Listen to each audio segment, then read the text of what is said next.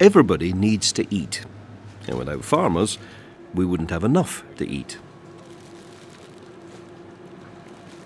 Farmers grow our food. All these things, meat, vegetables, fruit, eggs, milk, cheese, butter, bread, even some kinds of fish and shellfish have been farmed by somebody somewhere in Scotland. Scotland is a good place to farm. The weather's usually kind. It's not too hot and not too cold. We get enough rain for plants to drink and enough sunshine to help them grow. Plants and animals grow well here. We're going to try and show you a little of what Scottish farmers do for you across a year. Spring is when a lot of young animals are born, like these lambs. The cold weather will be gone soon, and the grass will start growing again, so there'll be plenty for the mothers to eat. Young animals start life drinking their mother's milk. Milk is a really good food, and it gives all young ones, including human babies, an excellent start in life. We buy our milk in the shops. It comes from cows, and cows only produce milk after they've had a calf. No calf means no milk. Milk is good to drink, but it also goes to make butter, cheese, cream, ice cream, and it's even dried and used to make a lot of other things we eat.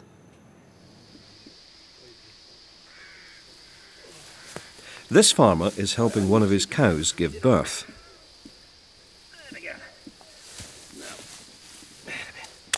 Human babies take nearly a year to learn to walk.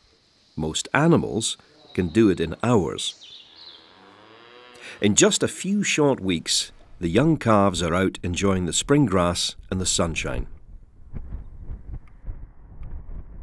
Spring is a busy time for the sheep farmer. High in the hills, where life is hard, a ewe, which is a female sheep that has given birth to a lamb, might only have one lamb each.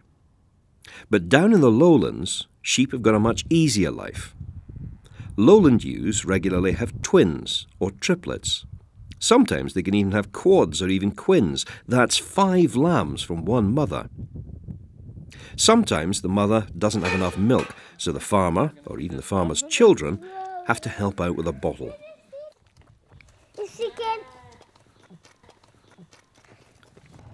Scottish farmers keep a very close eye on their animals, always checking to see that they're fit and healthy. Ewes have a very bad habit of rolling, and they sometimes get stuck upside down. This is known as a cowpit yow. This farmer is just helping this one get back on its feet.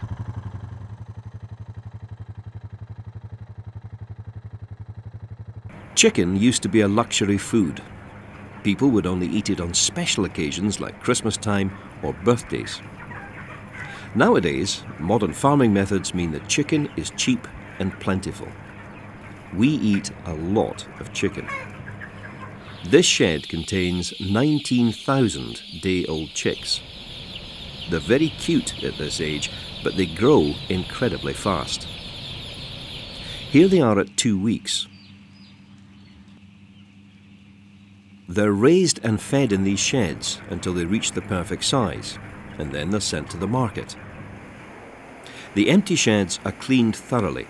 Hygiene is very important.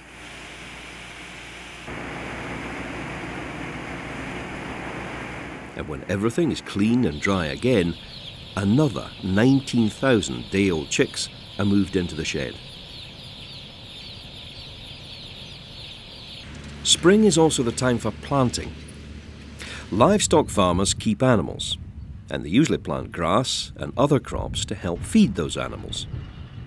Arable farmers grow crops like wheat, oilseed rape, oats, barley, and vegetables for us to eat. Before you plant anything, the ground has to be prepared, broken up with ploughs and harrows to make the soil into what's known as a good tilth.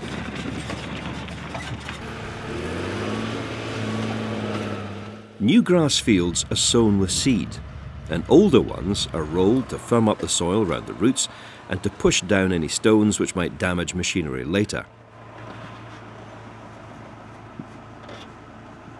Farmers use satellite navigation systems, similar to those you might have seen in your parents' cars. This is often referred to as precision farming and is used not to find out where they are, but to make sure that the seeds get sown as efficiently as possible. All plants need water, sunshine, and food. The foods that plants use are called nutrients, and they get them from the soil. If you grow the same crop in the same ground year after year, you run the risk of building up plant pests and diseases, and you start to lose the goodness out of the soil. So some farmers practice what's known as crop rotation. Let's just look at this one field. The farmer grows a different crop in this field every year. Year 1 might be oilseed rape. Year 2, he'll plant winter wheat. Then in year 3, potatoes. Year 4, winter wheat again. In years 5 and 6, spring barley. And then in year 7, he leaves the field in grass. Then the next year, it's back to the beginning again, back to oilseed rape. This is a classic 7-year crop rotation. It keeps the plants and the soil healthy. You can also help to replace the nutrients in the ground with something called fertilizer.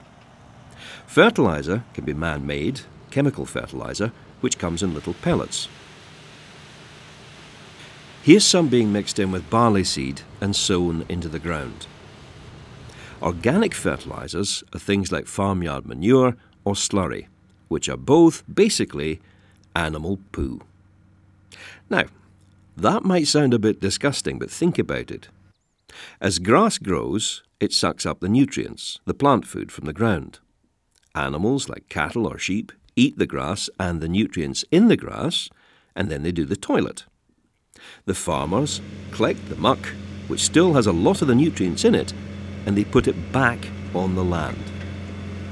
A golden rule of farming is that whatever you take out of the land, you have to put back in again.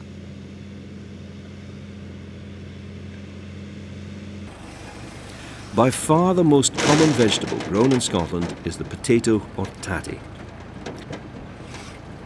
Before they plant tatties, farmers have to prepare the ground. After ploughing and cultivating the land, they set up what's known as deep ridging. A machine takes all the stones out of the soil and lays them either side of raised beds just where the tractor wheels run.